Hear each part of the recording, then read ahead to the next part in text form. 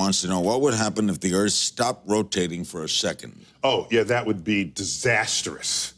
Disastrous, because right now, here in New York, you can calculate at our latitude, we are all moving with the Earth at 800 miles an hour, due east, because Earth is rotating. If you stopped Earth and you weren't seatbelt buckled to the Earth, you would fall over and roll 800 miles an hour due east.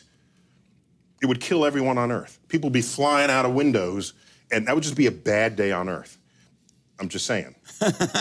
Now, if somehow we all slowed down, so anything not bolted to the Earth would fly due east, 800 miles an hour. That's what happens to you in a car if you hit a brick wall and you're not wearing a seatbelt. You keep going. That's why you get hurt in those kinds of accidents. But if somehow we all slowed down with the Earth, then, okay, that's fine. I mean, people think, well, somehow we'll be weightless or we'll lose our atmosphere. No, it's just that you'll have really long days.